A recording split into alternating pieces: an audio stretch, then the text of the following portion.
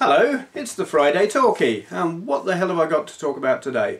Only one topic, actually. It's something that kind of crossed my mind this week whilst playing Engage games on this Engage, as you do. And I guess the title is What If? The thing with the Engage, it is very flawed. It's also, it could have been really good.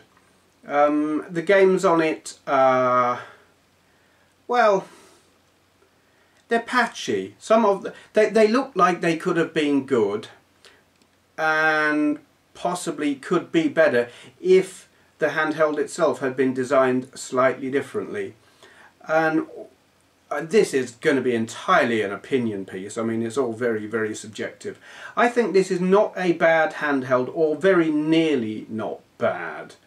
The things I think they could have done to make it a lot better, well, the first thing is rip the phone out of it. If this had been purely a handheld gaming device and not a phone, you wouldn't have had all the bad press, shall we say, where, I mean, ridiculous. I've probably got it upside down as well doing it. I don't know which way. I've never used it as a phone, ever. So just that aspect of it kind of made it silly. The D-pad's alright, the positioning is alright, but this lot, no. I mean, they're there because it's a phone. But when you're playing a game, you don't want to have to sit there and go, which button am I meant to be pressing? Which is what I do quite often when I'm trying to play it. And the other problem is that screen. It's bright enough, it's clear enough, it's bloody tiny.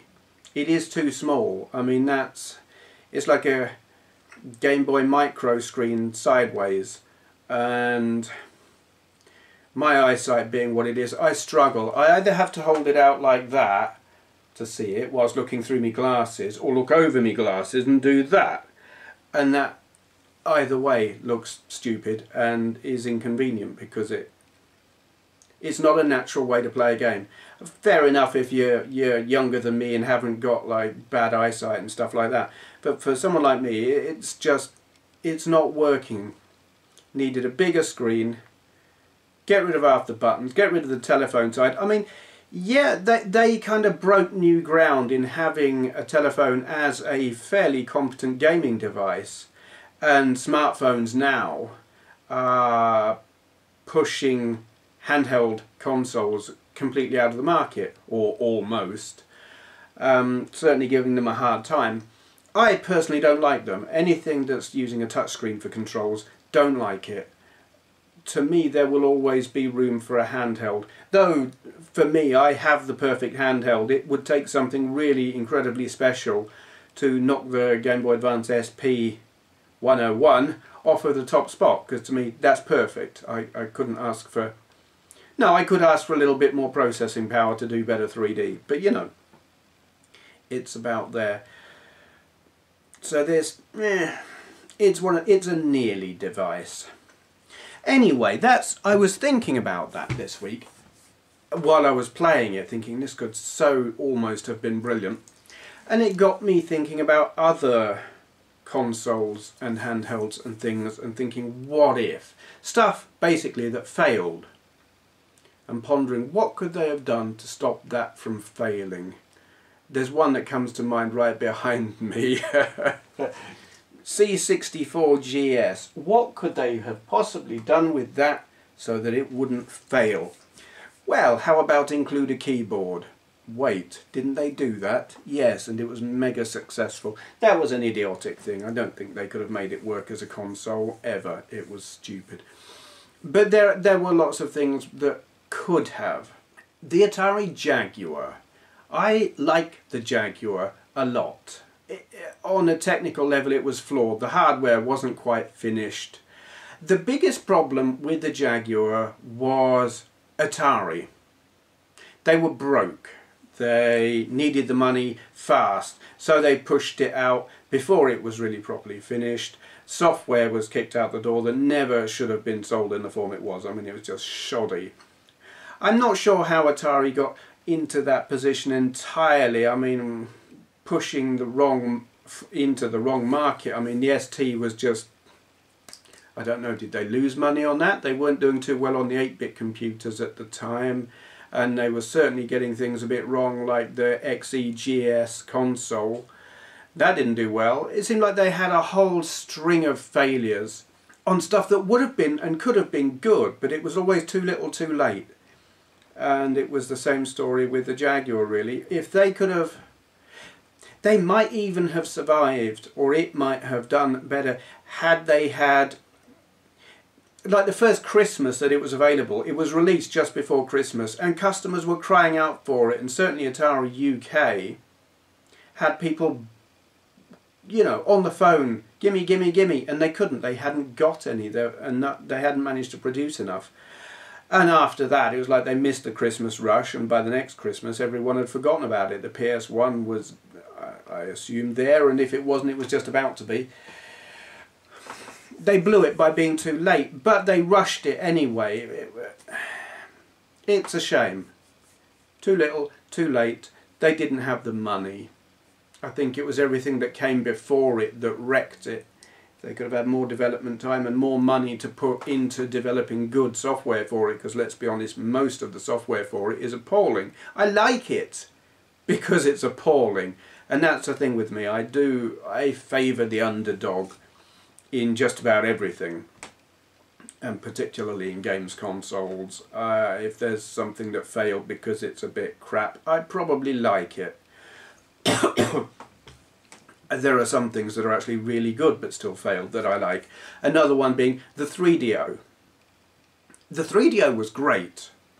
There's not a lot of really good software for it. You've got Road Rash and you've got Need for Speed, and to me it's like, I don't care about anything else that's on it. Those two games, awesome. And why did it fail? Not actually 3DO's fault, it was the manufacturers, because the 3DO company just licensed the design to the manufacturers and they set the price. And that was the problem, was the price. Maybe 3DO as a company could have said, you know, set some kind of pricing restriction, perhaps, something in the deal that said you can't sell it for $700, that's stupid. It was the price. That's what wrecked it. I don't know what it cost to build, but $700 as a launch price was insane, and by the time it came down to a sensible price, it was too late. You know, no one was going to make any software for it by that time, and well, yeah, it flopped. Damn shame, because it's great. And I mean, that was a really, really simple fix. I mean, something like the N-Gage, it's the design, right from the word go, the design to my mind wasn't right. But with the 3DO, it was just something really, really simple. Don't be stupid with your pricing, don't be greedy, and they were, and it failed. Another thing that a big what if. The Mega Drive with the Mega CD and the 32X. Sega were kinda... I understand what they were doing, in that with the Mega CD they were trying to compete with Nintendo because the Mode 7 and the fancy graphics and stuff on that were technically beating the Mega Drive in certain types of game, and they needed something to bring it up to that kind of standard. And then they wanted a CD-ROM drive as well, and so they did it as an add-on. And it's a double-edged sword, because as an add-on it's cheaper than releasing it as a complete a whole new console. But in the other side of it, you're restricting your market, because the only people who are going to buy it are the people who've already got a Mega Drive. And then there's the 32X, similar problem, restricted market. And then they dumped them all. But ignoring that for a moment, I would have loved to have seen them produce a console that was like the next step up from the Mega Drive, but before the Saturn. In fact, the Saturn never should have happened, to my mind. They could have produced a console that used the CD-ROM drive, the sprite scaling and rotating technology of the Mega CD, and the 3D the CPUs or whatever in the 32X, all that into one console. Could it have been affordable? I don't know. It certainly would have been cheaper than buying all three of those separately and sticking them together and needing three massive, stupid, great big power supplies that you couldn't sit right next to each other on a four-way thing. Yeah, that was stupid. But that would have been an interesting console. It would have been brilliant at 2D. It would have been brilliant as a step up from the Mega Drive and kick the arse out of the SNES. And could have...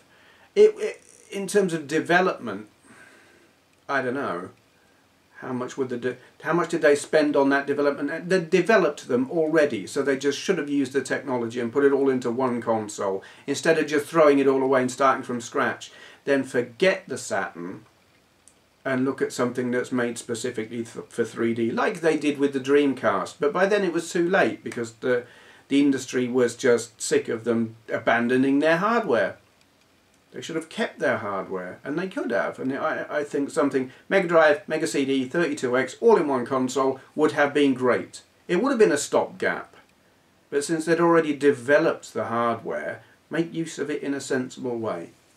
Big, big what if. Probably not practical, but I like to think it would have been a great console, because I like sprite scaling, and it would have been incredible at that, and would have done what the Saturn does in terms of 2D, I think. The Saturn was built to be a 2D powerhouse. Well, this thing would have been.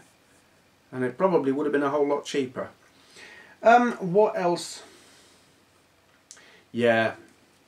Okay. The one that makes me really sad, actually. The Gizmondo. That is such a big what if, because as a piece of hardware, and even the price point, this is fantastic. It is, in most ways, not all, but most, this is better than the PSP. This is better than the DS. Of the consoles, the handhelds that came out at that time, it's a bit grubby. This is the best. It doesn't have the most powerful graphics hardware. The PSP has more powerful graphics, but not by a massive amount. Not enough to matter.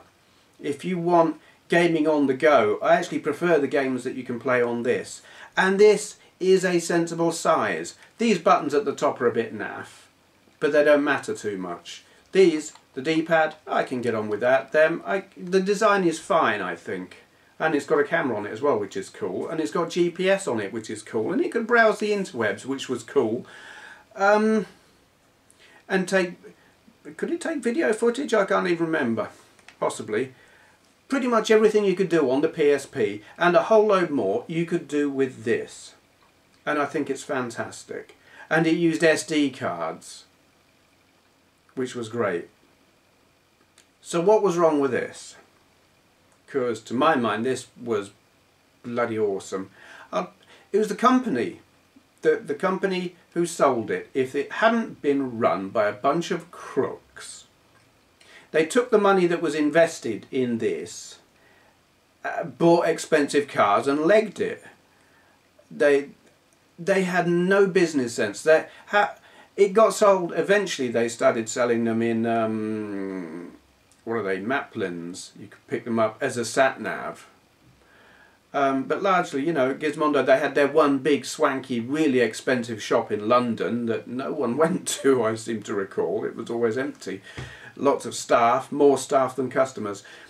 Yeah, business sense. They took the money and ran, and absolutely all the hard work and effort that had been put into making a really well-designed handheld, they just threw it out the window, shat all over the people who'd done all the hard work, took the money and ran. Bastards. Because this, fantastic.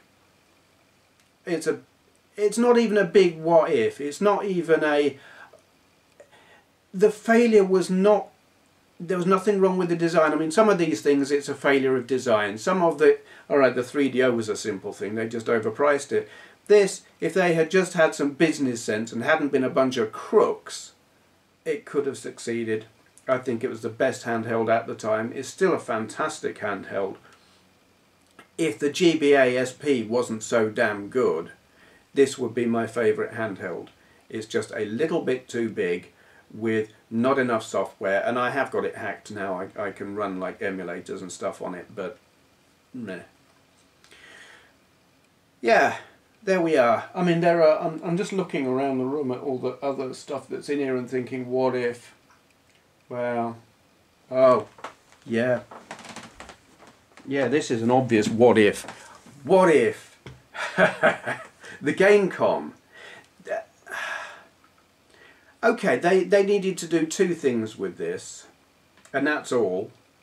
They needed to make it a little bit smaller, and they needed to make the screen not shite.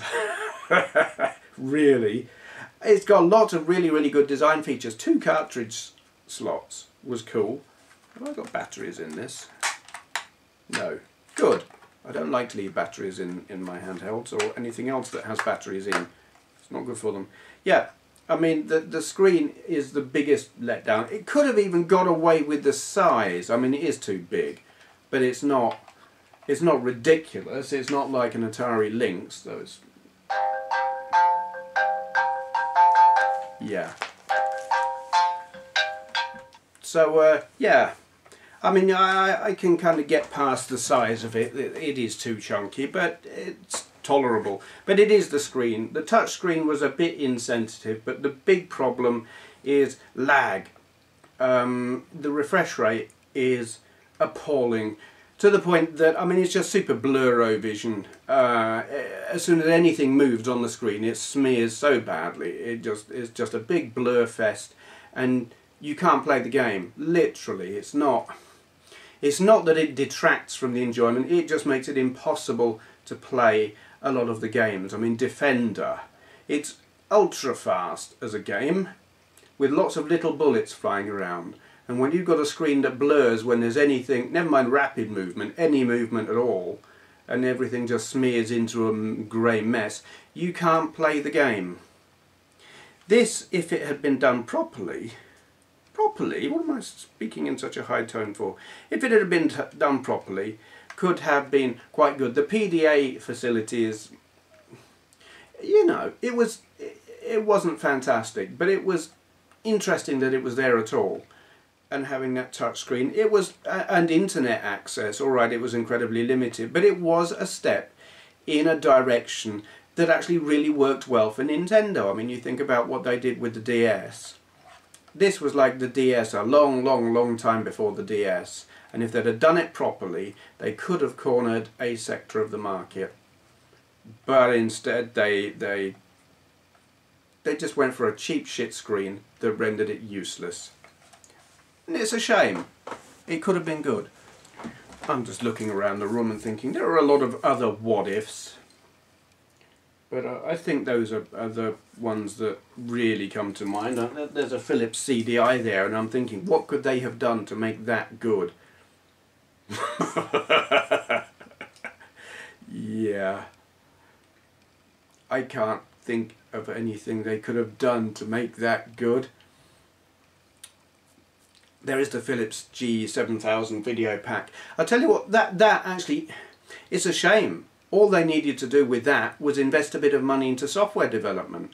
They didn't want to make it. They were going to pull the plug, but like they had this one programmer who was like, no, come on, let me make some games for it. And they let him. And it was one guy, never mind the development team, just one guy, no investment whatsoever. You know, I guess they just paid him a flat wage or whatever. And he churned out the games, and they were good. But if there had been a whole team there and some investment and development, it could have kicked ass, but they had no faith in their own product, and that's a shame. I don't know if that was Philips or Magnavox who were taking that kind of stance, but either way, shame. They should have just had a bit of faith, because technically it was a more advanced system than the Atari 2600, which promptly kicked its ass, but there you go. Yeah, so I'm waiting for the Tesco lorry to arrive. Managing to do this at all right now is quite a feat. I just had a driving lesson just before I started recording. I just got back. Been trundling around town. It was weird actually. the plan had been to do big roundabouts. I've done mini roundabouts, and he said, right, we'll do big roundabouts.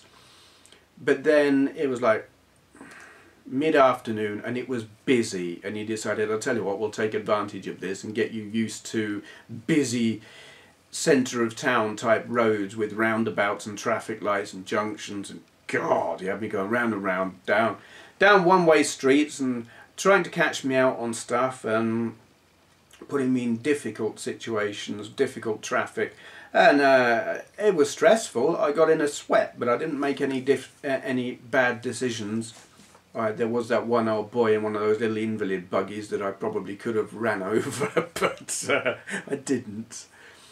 Yeah, it was good. I'm making progress. Got the theory and has a perception test on the 30th of this month, and I'm quite confident about that. I don't know how long. I mean, it's going to be a while before I get anywhere near the practical test, but it's going well. Anyway, I've got a shout out, so let me turn the camera around. Here we are then. It's Theshadowsnose, who is from Germany. And what can I tell you about him? He does this series of videos called Let's Compare. Now, there are a few good comparison channels. I will have more to say about one of those in the near future. But this is the one I've been watching just lately. Just lots of really cool retro games comparing, well, CPC and Commodore 64. Last night, the one I was watching last night, it was 1942. What have we got here? Are they all CPC? No, I know there's some Atari ones. Yeah, here we go. C64, CPC, Atari ST, Amiga on Pac-Mania.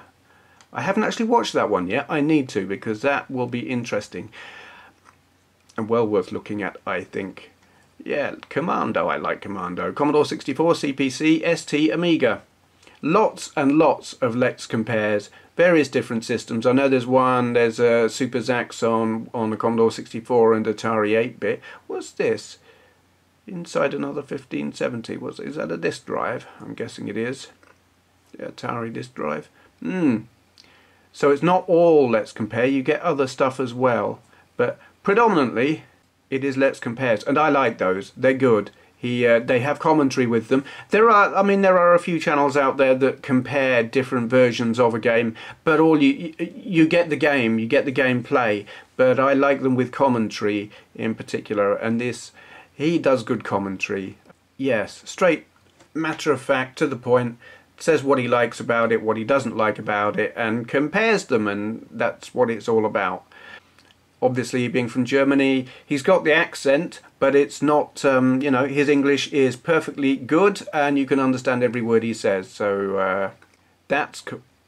I'm sitting here because I've only watched a few. I don't know exactly what is on here. Generally, I decide if I'm going to shout out a channel based on, like, the general idea, and I watch a few videos and think, yep, that's good, but I haven't necessarily watched everything, and I haven't watched everything here. So as I sit here and look, I'm seeing what he's got. Quick tour of his gaming corner. Weird stuff. Overly complicated joysticks. You know what? I'm looking at that one there. I had one of those. I wonder if I've still got it. I need to rummage in my loft and see if I still have that, because it was strange and big. Yeah. Long plays, he's got some long plays. Tour de France, Commodore 64, floppy emulator on Amiga 500. Interesting. I'm going to have a look at that. I've seen some of these here floppy emulator things on eBay. I should have a look and see what that's all about. There you go. It is a cool and interesting and informative channel. Definitely very informative. I like it. I recommend checking him out. That is Theshadowsnose. He's at 76 subscribers at the moment. I always like to say how many they got, because I like to look back later, like a couple of weeks, and see if they got many more. Because it's interesting to see if these shout-outs actually do any good or not, and they seem to sometimes, but not always. And I like to gauge how well, what are people wanting to watch. Which actually wouldn't affect what I choose to shout out, because I just shout out the stuff I like. But anyway, I like this. Theshadowsnose. Right, let me turn the camera around. So, what have I got coming up? Ain't got a clue is the short answer. Don't know. I'm going to have some more N-Gage. I am going to have I don't know, maybe some more GBA stuff. I got another GBA game today. It's Donkey Kong, but it's NES Donkey Kong, and it's like, do I really need to show you that? I've done a video of Donkey Kong for the NES already, and it's just the same game, so I'm like, I don't know, maybe. I'm trying to think, I've got another have I got another GBA? No, I haven't got any more GBA games coming at the moment. I've got a PS1 game coming, and I've got an N-Gage game coming, and that's about all at the minute. What else have I got? What have I got planned? I want to do some more Oryx stuff. I do want to do some Commodore 64 stuff, because I've got a SD card chock full of games that will go on. I've got a virtual floppy drive thingy, and I want to do some more of that, and I want to do some more BBC Micro stuff as well, and a whole stuff. I tell you what's coming up, games, and lots of them.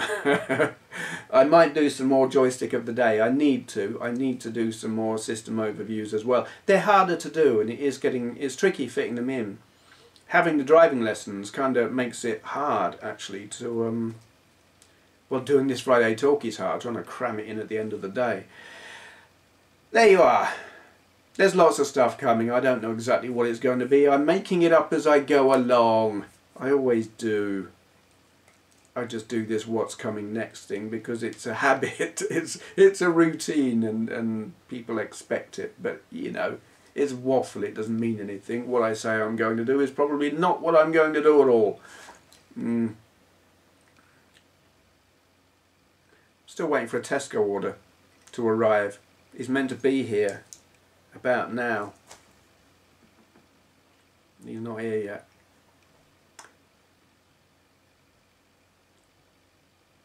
I wonder how long I could sit here saying nothing and there'll still be people watching. I'll shut up now. Thank you for watching.